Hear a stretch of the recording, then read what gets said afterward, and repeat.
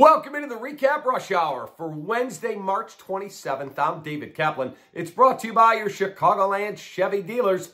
They are the official truck partner of the Chicago Bears and Greater Midwest Exteriors. Quality and craftsmanship you can trust. Find them at gmechicago.com. All right, LSU's Pro Day. Today, Bears had a large contingent of front office personnel, coaches, and scouts there, presumably to watch wide receiver Malik Nabers, but absolutely going to put their eyeballs on Heisman Trophy winning quarterback Jayden Daniels, who some people, including Dan Orlovsky, think is the #1 quarterback in the draft class. Here's what we're hearing today. First of all, I can tell you the Bears love Malik Nabers, the wide receiver, and early observations, very, very positive. Nabers was clocked at 4.35 in his 40-yard dash.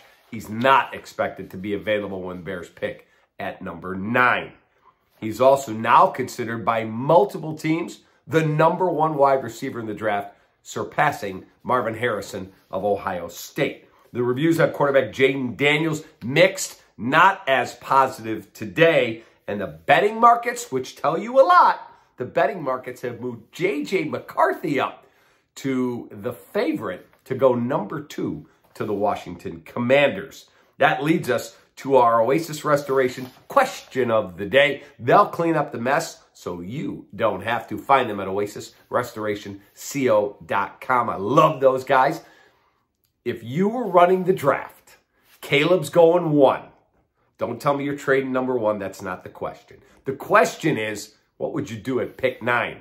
You trading up to go get Joe Alt to play left tackle? You trading up to get Nabers or Marvin Harrison or Roma Dunze? You staying where you're at and taking a defensive player? Or you trading down? What are you doing?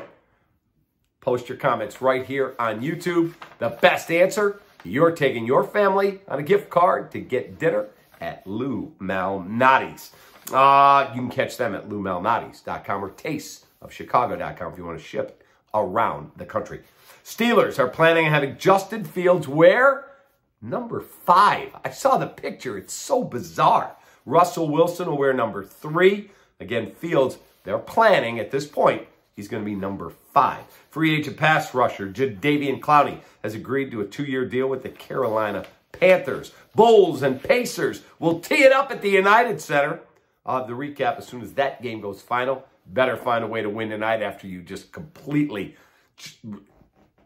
peed down your leg against an awful Washington team the other night at the United Center. That was a train wreck. And finally, our Four Seasons Heating, Air Conditioning, Plumbing, and Electric story of the day. You're going to love this. Iowa women's basketball star Caitlin Clark has been offered by the Big 3 League that Ice Cube owns $5 million. $5 million. Ice Cube said on social media today, we intended the offer to remain private while Caitlin Clark plays for an NCAA championship. But I won't deny what's now already out there. The Big 3 has made a historic offer to Caitlin Clark. Why wouldn't we? She is a generational athlete who can achieve tremendous success in the Big 3. Love it! Love it! She moves the needle, and she's a phenomenal player. Have a great rest of your day. See you at the Bulls recap. Let's see if they can even look like an NBA team. Because Lord knows their front office doesn't. Take that.